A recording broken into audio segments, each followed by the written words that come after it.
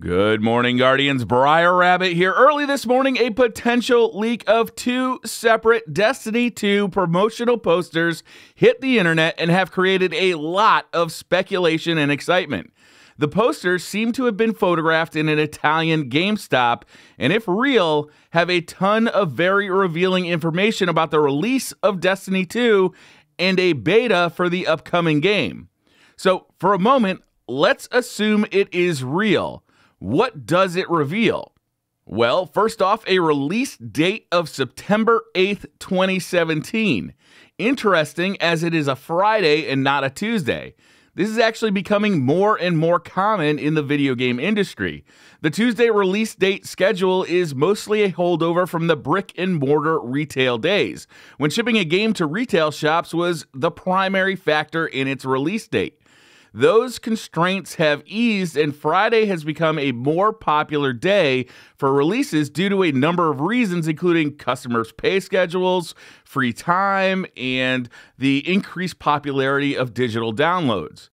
The 8th could also be the European release day only, with a US release of Tuesday, September 5th, indicating a staggered launch to ease stress on Bungie's servers. I somewhat doubt that, but it is possible. Next, we're getting a beta. A Destiny 2 beta would generate a ton of hype and could potentially draw some players back into Destiny who dropped off when the game was originally released. If the posters are legit, a beta could be expected this summer. There will be exclusive content on the PlayStation platform again. In the top right of the landscape-oriented image is a PlayStation branding with the words "Content Exclusives for PlayStation 4." So that's coming back. Next, obviously, is the Destiny 2 branding. I certainly think it's a good idea to make the 2 part of the Destiny 2 a big deal. To separate it in the minds of consumers from the original and to set it up as a sequel, not an expansion, is smart. I'm a bit surprised not to see an epic subtitle below it though, like my favorite, Destiny 2 Cabal's Deep, but that may come later if it's seen as too revealing this early on by Bungie. Now, obviously we can't be sure these are real, but there are some compelling reasons to think it is. One, Bungie hasn't said that it's fake. Often when a fake piece of promotional material or news tidbit starts lighting up the Bungie sphere, Bungie will hop onto Twitter to squash it so that fake news doesn't set false expectations for what's really coming. Also, the poster does seem to be an actual physical object at a GameStop. It's somehow more reasonable to me that somebody took a photo of early promotional material and leaked it than a scenario where someone went through the time and effort to create the art, print it professionally, then bring it to a GameStop and snap a photo. Although that certainly is not outside the realm of possibility. Next, the art on the poster does resemble Destiny's official live-action trailer from way back in September 2014. It's not spot on. The Guardians in the poster are not wearing helmets, for instance, but it is reminiscent. The Titan is also very reminiscent of art that's been featured by Bungie in their concept art book. Again, not exact, but similar.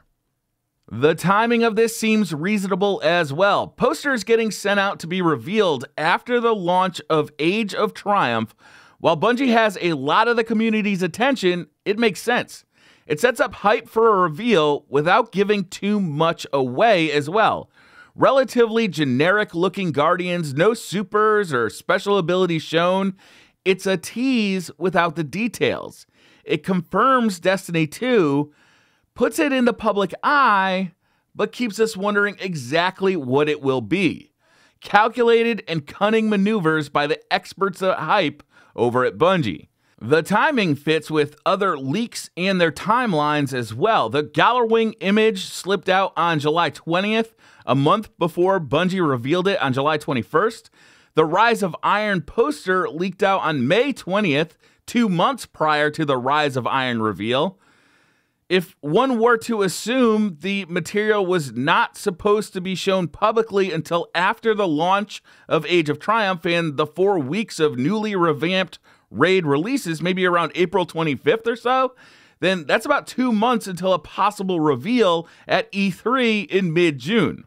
Now, to be honest, I am inclined to believe that this is a legit leak. It feels real to me. However, there are some reasons to doubt it. First is the art style. It does not seem consistent with past Bungie printed material. A more realistic art style with a photorealistic look in Guardians without helmets would be new. But it is early.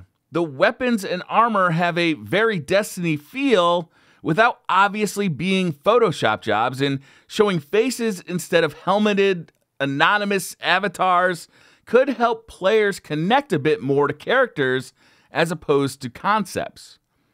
The weapons shown concern me a little bit as well. The Titan in the front is holding a gun that looks a lot like Hardlight from Destiny 1.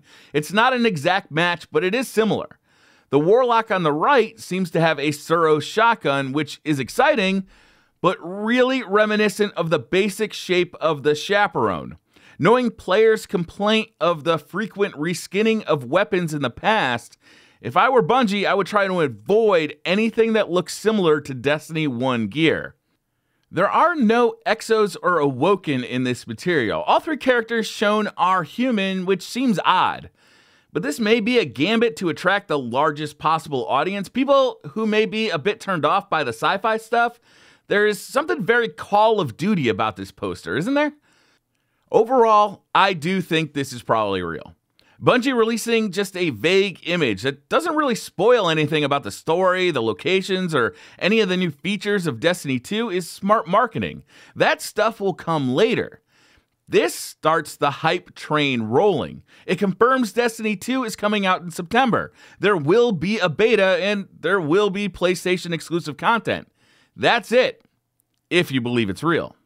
Thank you guys very much for watching. Hit that like button if you like this video. Hit subscribe if you're new to the channel, and I'll see you guys next time.